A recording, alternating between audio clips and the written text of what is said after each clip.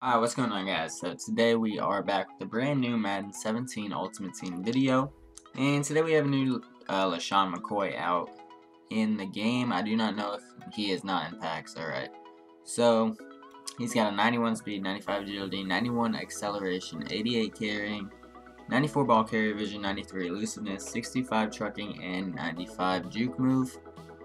He does have the energized chemistry. Makes temporary stamina refill with every successful ball carrier move.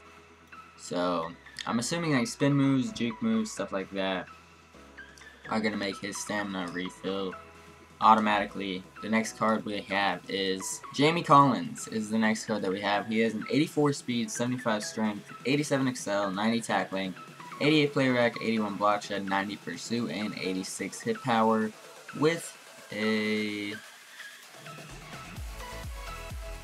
Damn, he's got an 85 zone. Wow, he can really do it all. He's got a 91 power move, 80 finesse moves, 81 block shed, 90 pursuit. He can cover real well too. He can actually play a little bit of man also. He's got a 73 man, 85 zone. I might have to pick this card up when he drops some price just a little bit, because he can blitz too. He can definitely blitz. 81 block shed. That's insane.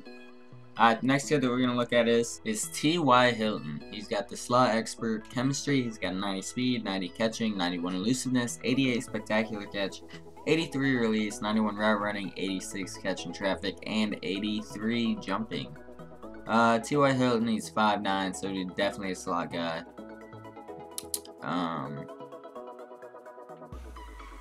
Really, there's nothing else that I really look at on wide receiver except for run blocking, and he's got 46 run blocks, so that's not gonna help. But alright, so the next card is Terrell Pryor. He is 6'4", guys.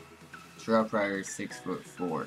87 speed, 82 catching, 85 elusiveness, 89 spectacular catch, 83 release, 76 route running, 85 catch in traffic, and 88 jumping.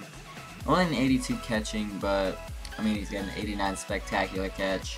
Didn't he play a little bit of quarterback this week also? He's got an 89 throw power, which is crazy. Oh, but you'd expect that from a TP card, I guess, because I mean he actually was a quarterback.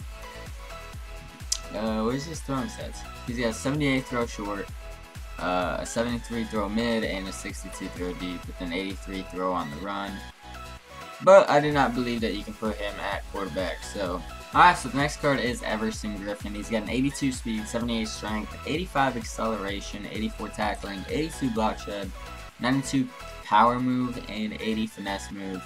I don't know. The power move is cool, but I like my ends to have finesse move and then my tackles to have power move.